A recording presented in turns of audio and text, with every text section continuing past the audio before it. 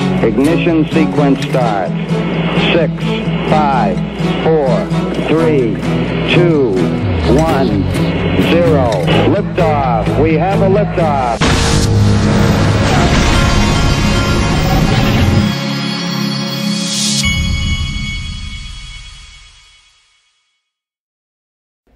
Hey everybody, this is the Digital Asset Investor, and before we get going, I wanted to remind you that iTrustCapital, one of my sponsors, they just added ACH transfers, so you can literally set up your bank account to transfer money into your IRAs at iTrustCapital. And I couldn't remember if I had mentioned they just added Shiba Inu, and coming soon they have the Avalanche token, neither of which I invest in.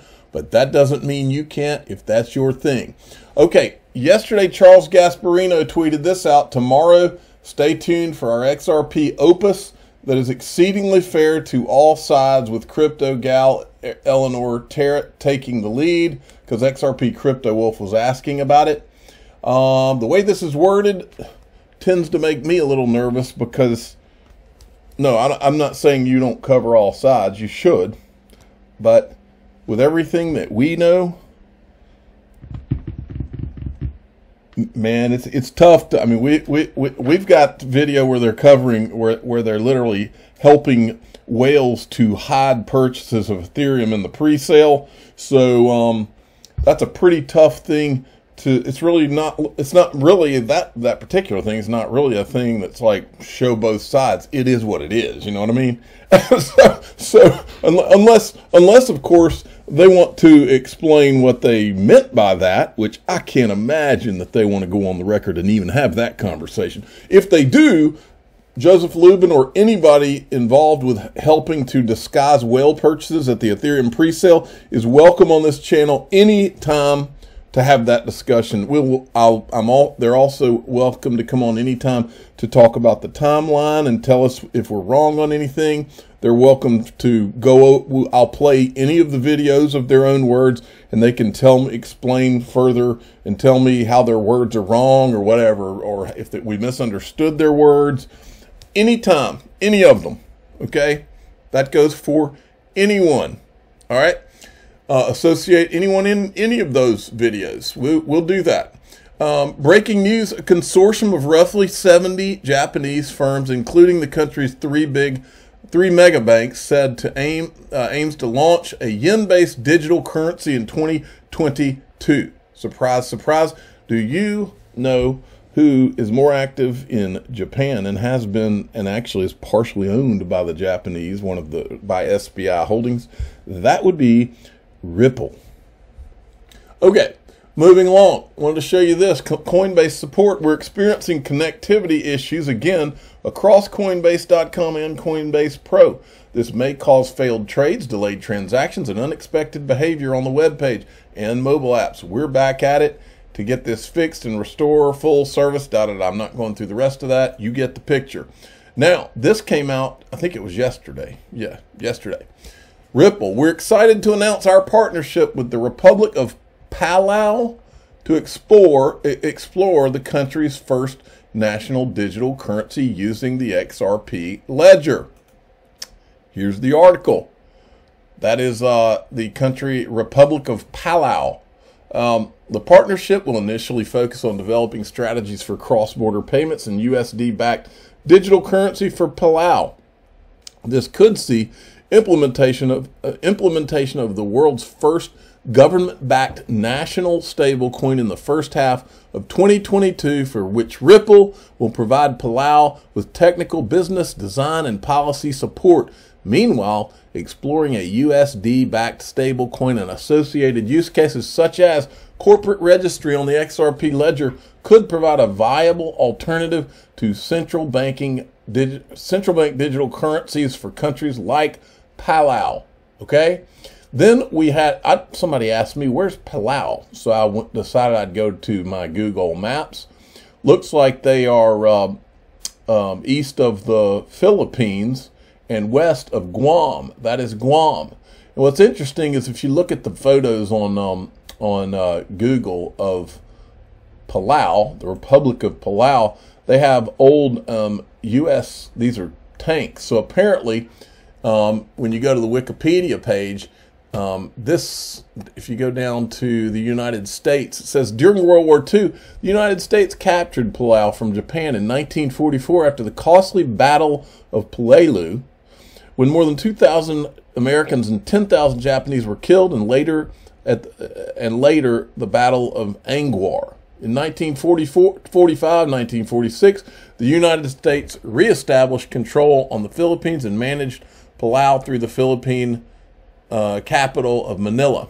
So anyway, now it's the way I read it, and by the way, Digital Perspectives, Brad Combs brought this to my attention, and so I want to give him full credit. You can go to his YouTube, Digital Perspectives, or and also his Twitter. Go give him a follow, definite follow. Now, the way I read this, this is more or less a quasi United States island, which makes things kind of interesting, because I believe Brad, I saw a tweet I forgot to pull up where Brad Combs asked the question, is this a U.S. sandbox? In other words, to build a digital currency on a small island as a sandbox, so that to make sure you're ready to issue it with a larger country. Great question. Monica Long weighed in. Incredible potential for Ripple's partnership with Palau. The world's first government-backed national stablecoin could come to the XRP ledger thanks to its custom token functionality next year. Now, this I saw this from Bank XRP when I saw this Palau thing, and it reminded me of this exchange with Brad Garlinghouse and this Ross Leckow who was at the IMF at the time. Listen, gonna take one? Go for it. The first one's for you. IMF. Do you see IMF holding crypto assets in the future? I did not put that up there. Remember, I'm from the legal department. I'm supposed to be very conservative about these things. I don't want to go into great details about Maybe I should take what the IMF is going to do. I think we stunned Ross into silence with that one. For that to happen, okay, under the current legal framework, some country would have to use a crypto asset as its currency. How about them apples, folks? Okay. Ron Hammond, and this is from yesterday too. Today, the Senate Banking Committee sent letters to stablecoin issuers Coinbase, Gemini, Circle, Paxos, Trust Token Center, and Binance US about general business practices and safeguards. Turnaround time December 3rd. This is likely a sign of an upcoming hearing. Tether was also sent a letter, but it appears it may have not been in the original press release draft I saw. Thanks for the flag, Jerry Brito. Things are heating up for Tether. The Senate sent a letter. U.S. Senate sent a letter requesting immediate information about their backings, redemption process, and activities due to several market integrity concerns. Tether has been given 10 days to respond. All right, moving along. I found some new video of our old buddy Joseph Lubin. In this clip, I'll let you watch the clip and then I'll pose the questions. So our company Consensus has been very prominent since the start of the Ethereum ecosystem. I can attest that JP Morgan was there right from the start before public mainnet was even launched. A person can buy from any number of different type entities. We may limit the size, the unit size of a sale, just to make it easier to disguise. Let's say if you're a whale and you want some privacy, you can buy 50,000 units and so nobody scares people with an enormous initial purchase. So if you are a whale, if you want to plan on investing several million US dollars with, then you can do that for multiple entities. So, from those two video clips, Joseph Lubin tells us that JP Morgan was working with them before the public mainnet was launched. And so, and then in the second clip, we know that he, from his own words, that he was teaching whales how he could help disguise their purchases if they wanted privacy, large purchases.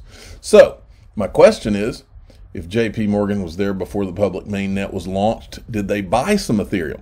Did they disguise their purchase? How much did they buy? If they bought, did they sell any while Ethereum was a security? Because Bill Hinman said it was a security and then became a non-security because it became more decentralized. So did they sell a security did they sell it in the secondary market? Has JP Morgan ever answered the question, did they buy any Ethereum at the launch? Has Consensus, Joseph Lubin, Vitalik Buterin, anybody from Ethereum ever answered any questions about who bought Ethereum? Because we've got him in this video saying that they helped to disguise purchasers. So if they helped to disguise purchasers, when is the SEC or the law enforcement, Justice Department, FBI, when are they going to be asked? When is somebody in the United States of America from law enforcement going to give two craps about whether or not something illegal went on here involving sales to Americans or purchases or secondary market? When is that going to matter? Because it hasn't mattered till now. Do we still have a United States of America? And then there's this. John Deaton, Ethereum Investors, the SEC is now stating, please be advised that the SEC has not made any public statements regarding the status of Ethereum. It states the above despite the Hinman speech being on the SEC government website. I won't be surprised if it soon removes the speech. And he's retweeting this from a guy who sent the SEC a letter and said, I just got a quick question about cryptocurrency. Is the coin Ethereum a security, yes or no? And the SEC replies, and you can see it better if I drop that. They say, thank you for contacting the U.S. SEC. Please be advised that Ethereum is not registered with the SEC. Additionally, please be advised that the SEC has not made any public statements regarding the status of Ethereum. Well, Hinman did, and he had the SEC logo in the background when he did, and he did it at an official Yahoo conference. And so that's just a freaking lie on its face. It just is. It's a lie. We've got a government entity, the SEC, who is lying to the public. Not only are they not protecting the investors they claim they're there to protect and care about so much, and were literally formed to protect, but they're lying. This is a lie. They came out and intentionally gave guidance to the markets. We've got the video where people in the SEC commissioners said that's what they were doing. Remember Robert Jackson? I'm happy to pull his clips because he's my favorite SEC. In fact, let me go ahead and say it. Robert Jackson is the official SEC commissioner of the Digital Asset Investor channel, and that's because he's my favorite. I love Robert Jackson. I think he's great. Okay. So, as if this can't get more insulting, here we go. Gary Gensler, who is literally, not only is he not representing or protecting those investors, not only will he not even respond to this over 60,000 investors, but now he's going to flip you the bird even further. He says, mark your calendars next week on December 1st. I'll be joining former SEC Chairman Clayton for a fireside chat at the 2021 DACM Summit, okay, December 1st.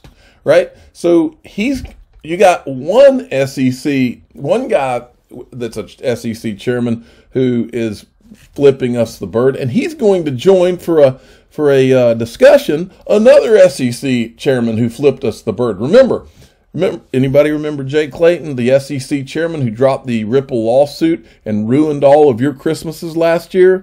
He didn't have to do that. He could have at least had the guts to stay and face the fire himself instead of dropping a lawsuit and then walking out the door. But he couldn't do that. He did it, and it feels real personal too, because he did it right going into like 2 days before Christmas, and then leaves that with all of you XRP holders out there. So now two of them are going to sit down on a stage and further flip us the bird. This is where they're going to be, and you'll see that it is brought to you by Solidus Labs and these other companies. The keynote speakers, Gary Gensler, this lady, Jay Clayton. There's Chris Giancarlo. And just by coincidence, we've also got, actually, let me show you. I thought I had it pulled up. There's that. There's that. There's that. This is Solidus Labs. Their investors are Google, Microsoft, Goldman Sachs, Morgan Stanley, this one. Chris Giancarlo is one of their advisors, along with Daniel Gorfine. These two guys are the digital, what is it called? The Digital Dollar Project. This guy is an ex-SEC guy. I didn't really look into these two guys, but let me show you again. This is the Gary Gensler thing, December 1st, DACOM Summit. Look who else was at the DACOM Summit back in July 21st. It's a small world, isn't it, folks?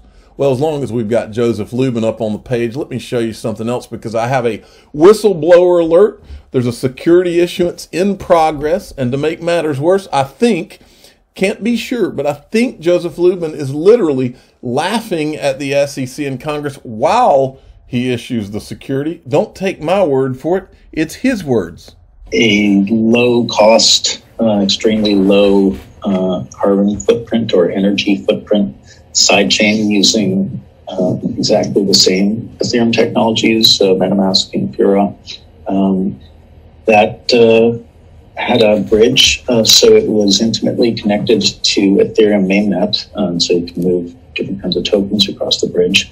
And it was also very interested in enabling the creator. So a creator DAO is in formation, and it will be funded by a large number of Palm tokens. I shouldn't perhaps use the term funded, because these Palm tokens have no value. As we all know, they're just nice tokens that we're putting into the DAO, and people. Look at that! Look at that look on his face again. He's literally he's laughing at what he knows that they've gotten away with. They have a token factory. They have a money printing machine, and it came from the Bill Hinman Ethereum free pass. But it's not just that. It was the three prongs. It was the Ethereum free pass, to call it a commodity instead of a security. Keep everything else in purgatory except for Bitcoin. The second prong was to have a token factory, so then you've got a money printer. And the third prong was so that they could do DeFi only on Ethereum, and then have Gary Gensler and the boys go after anybody else who's trying to do DeFi except being issued off of Ethereum. That was the game. That's what we caught them doing, and he's literally laughing about it. And this is not like years ago. This is September 28th, 2021. This guy, he couldn't just accept the free pass. He had to gloat, and he continues to gloat, which is why I'm going to rewind. I want to make sure everybody gets a look at that. Tom Emmer, you listening? Hester Pierce, you're supposed to care. Gary Gensler, I know you don't care, but watch him smirk. As we all know, they're just nice tokens that we're putting in. Let's go back. I want you to hear him say it's raising funds. A large number of Palm tokens. I shouldn't. Wait a minute. The creator, so a creator DAO is in formation, and it will be funded by a large number of Palm tokens.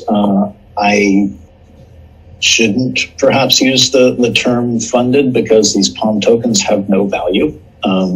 As we all know, they're just nice tokens that we're putting into the DAO, and people can petition the DAO for some of those tokens in exchange for getting some work done.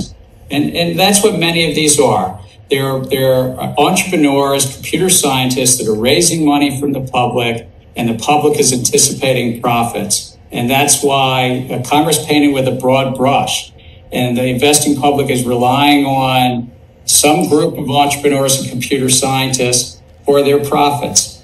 And I'm glad to work with projects, work with Congress if you want to repeal the laws as they are, so that fewer people are protected against fraud in these markets. All right, so there you go. I'm the digital asset investor. I'm not an investment advisor. This is for entertainment purposes only. Please subscribe, hit the like button, and tell your friends and family that there's a security issuance in progress, but it's not one, it's several. And I forgot to show you this. This is from the Palm website that he was just talking about. A new NFT ecosystem for culture and creativity built efficiently with Ethereum. And these are, I guess, the investors. There's consensus right there. That's Joseph Lubin. And these guys are literally in a position right now where they can issue tokens at will. Okay? And don't you think for a minute, that these things are not going to have value. Just because they don't have value upon issuance, that doesn't mean anything. The whole point of that Ethereum free pass, it was bigger than just getting Ethereum. Yeah, it was about getting Ethereum, like Lowell Ness said, it was about getting Ethereum out from under securities laws, but there was a bigger reason to do that. That's why we've been exposing this. And I don't want to destroy Ethereum. I want a level playing field for all digital assets. That's all.